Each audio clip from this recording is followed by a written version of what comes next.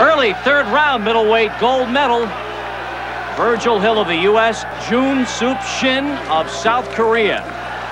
And maybe, Al, in this round, this fight will begin to open up a little bit. Both fighters have been conservative in this fight, to say the least, in the first couple of rounds. The southpaw style perhaps giving Virgil Hill some problems, and he has not really been as aggressive as he would like to be.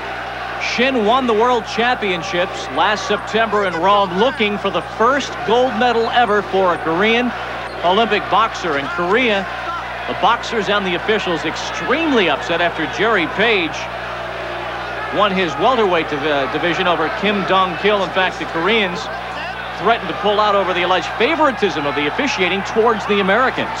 They do not feel like they're getting a fair shake, and one of their officials made what was a tongue-in-cheek comment. Does this mean when the Olympics come to Korea in 1988 that we will win all 12 gold medals? Virgil Hill, worn there for the butt, from North Dakota. He's recovered from a stomach virus that ailed him just before the games. He was upset last year when he was passed over for the Pan American team for the U.S. contingent. He won his semifinal, winning every round on every card against an Algerian middleweight. Virgil Hill beat Michael Nunn to get into this the Olympics.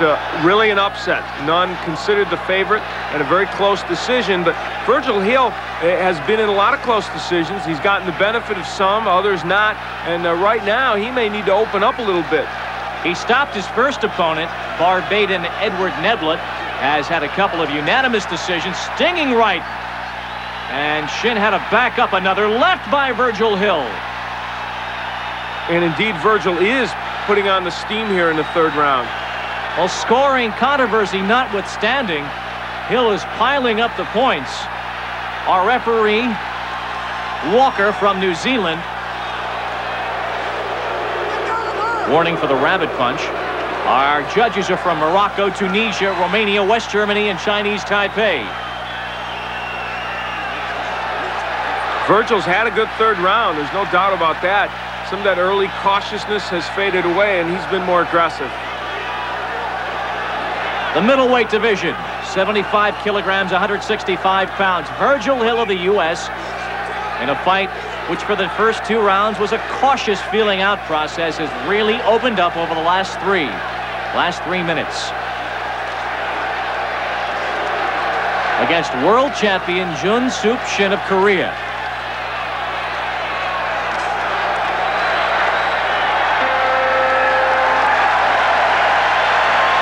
And this one will go to the judges. Difficult first two rounds, perhaps, to judge. And Hill scoring effectively in this final round. And the question is, did Virgil Hill do enough, or did Shin do enough? Both fighters, as we mentioned, were cautious over the first couple rounds. And in the third, especially the last part of the third round, it looked like Hill consciously got more aggressive, realizing he could have some problems with the decision. That moment you have in every tight fight, just before the decision. Virgil Hill. The winner, on points, 3-2, in the blue corner. Split decision, but Joon-Sup Shin, the first ever Korean gold medal Olympic boxer, on the controversy, well, forgotten at least for the moment.